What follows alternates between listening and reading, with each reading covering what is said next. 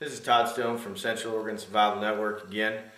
Hey, so this will be video 3 of the homemade armor project.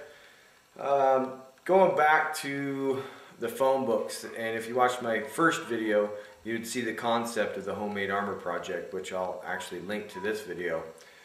But on video 2, we had some issues with actually baking the phone books in wallpaper paste.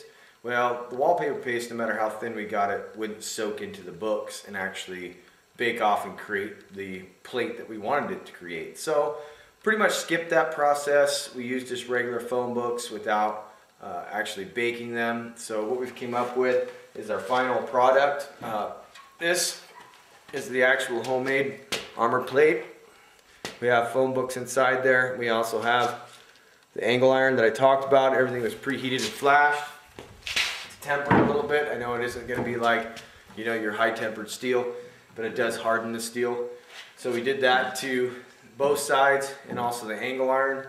I broke it into 4 quadrants, and we're going to actually test 4 different types of calibers on this on our video 4, and we'll show you that coming up and see how it holds up. You know, of course, like I said, the big one's going to be the 223.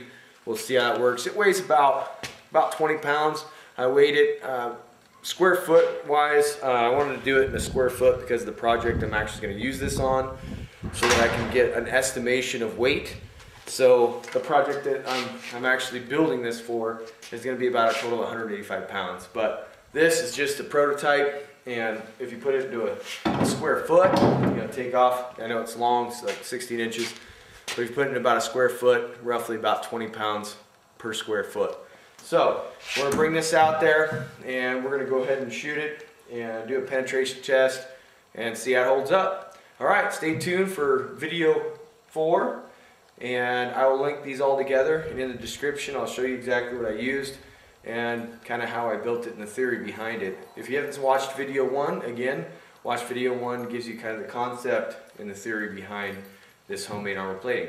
Thank you for watching. I appreciate all your guys' support and everything you do for me. So hope you guys like what you're seeing, and if you have comments, of course, good or bad, you know, if you don't like the video, don't like what I'm doing, you know, you can put a dislike on there if you want, that's fine, but, you know, give me some constructive criticism and say, hey, you know, you might want to try this, or I did this, or, you know, what are you doing?